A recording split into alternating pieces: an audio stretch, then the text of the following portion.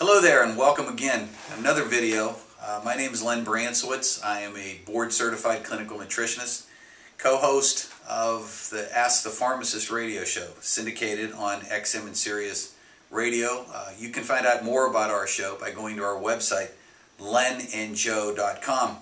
We've done a series of these videos. You can find them on our website, dealing with everything from thyroid to how to eat properly, and that's what I want to talk to you about today. As the obesity epidemic has gotten worse and worse in this country, we have seen numerous diet plans pop up.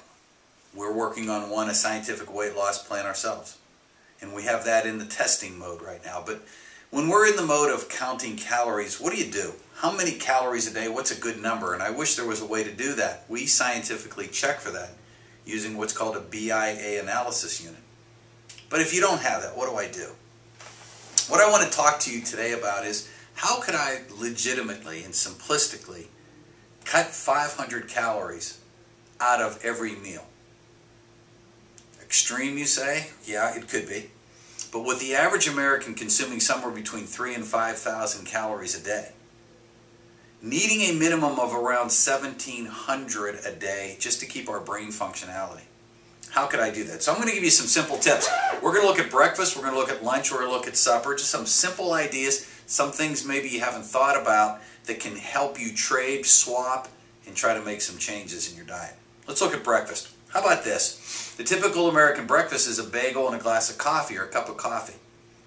How about this? Do you know that if you swapped your bagel for an English muffin, doesn't sound too bad. Go for the Thomas's English muffin instead of the bagel. Do you know that's 220 calories of savings? 220 right there. And how about if you're going to have a glass of milk? I'm not a big fan of drinking dairy, but if you went from whole milk to skim, that's another 70 calories. Now we're up to 290. And what happens if we had an omelet for breakfast this morning? Instead of having that standard 3-egg omelet, we had 1 egg and 2 egg whites. Do you know that's another 125 calories? And do you know if you switched from pork sausage to turkey sausage, that's another 125? So what do we have for breakfast? Glass of skim milk, 8 ounces. We had a 3-egg omelet using 1 egg and 2 egg whites. We had some turkey sausage, and we had an English muffin. Compared to the other breakfast, that's over 700 calories down. One meal. Little comment here that came from Susan Kleiner. She's a registered dietitian, co-author of a book called Good Mood Diet. Said it's so easy to eat a whole cup of cereal rather than a half cup servings.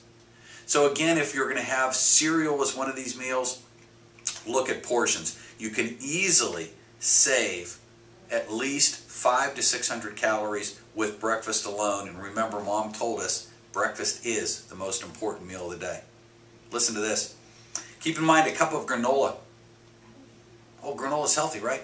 Cup of granola for breakfast, 600 calories. But that typical bowl of a high fiber cereal, about 120. That's another 400 or 500 calories right there. All right, let's move to lunch. What am I going to do for lunch?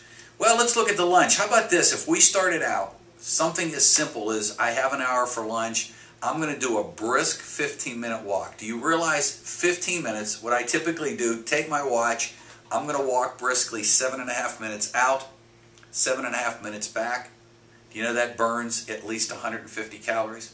And I know it gives you less time to eat, but you're going to be able to do things wisely. So let's look at, we go to the restaurant, we place an order. What are we going to do? If you used hummus or mustard, follow me, instead of mayonnaise, on a roll for sliced bread for your sandwich, you can cut out 200 calories just by doing that. Now, if you made a transition, you know, your meal you ordered came with fries or a potato, and instead of that I substitute a salad, that's 350 calories in savings. I know this sounds almost common sense, but if a brisk walk, a little change, instead of mayo, we just use mustard or hummus, and a roll instead of sliced bread. I know you're going to see that's, you know, a whole grain roll. The savings there on that little switch was almost 650 calories. Now, let me show you some other little points from the American Journal of Clinical Nutrition. Says, if I can slow down and get more chewing involved, if I can chew my food, as Mom said, a little more effectively, do you know that if you can chew your food, I know it's difficult to do, 20 times, you can cut almost 70 calories out of your meal. So, some simple things, rather than shoveling that food in, is take your time, take a little brisk walk ahead of time, make some common sense changes as far as what you're putting on that sandwich. I didn't even talk about what's on the sandwich. You can save at least 500 calories. Now, between breakfast and lunch now, we've saved over 1,000 calories. So now we move to supper time. Let's say you're going to be eating at home. Or let's say you're going to a buffet. Or you're at a restaurant. Do you know, rather than depriving yourself of food to drop weight, how about this? You simply use a smaller plate. I know you're going to say this sounds so common. Listen to this. People eat as much that is on their dish rather than the amount their body actually needs, says Jacob Teitelbaum, who wrote a book called Beat Sugar Addiction Now. If you can shrink the size of your dish by a quarter, such as going from a 12-inch plate to a 9-inch plate, do you know that simple fact? They did this in restaurants. They followed people at home.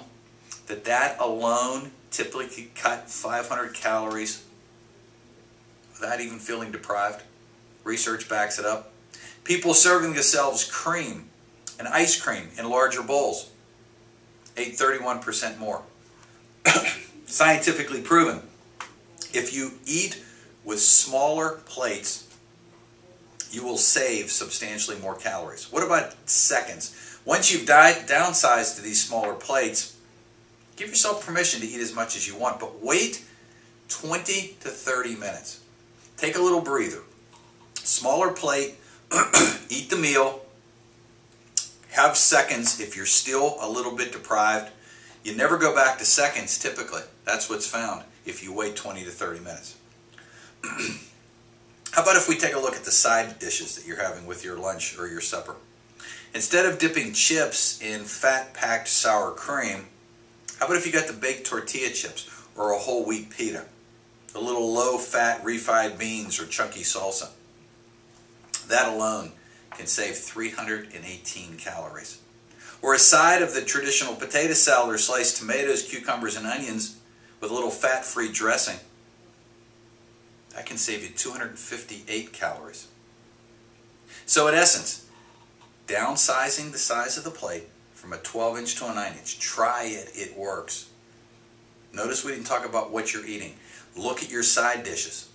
Try to make some common sense choices there. If you're still hungry, wait 20 minutes before you go off for seconds. Most times you'll find out you don't. And instead of dipping chips and having potato chips or fries, try some of those baked tortilla chips or a whole wheat pita wedge. And try a side of refried beans or some chunky salsa. You'll find that right there you've cut at least 580 calories out of your supper. So what do we have?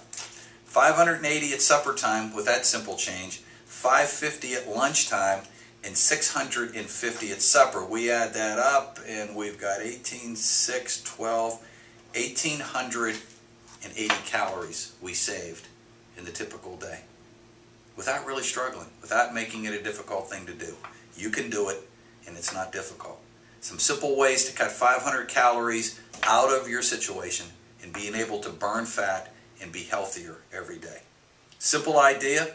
If you need more information like that, feel free. We have a toll-free number set up at 877-275-7743, 877-275-7743, and the website lenandjoe.com. Thanks for listening.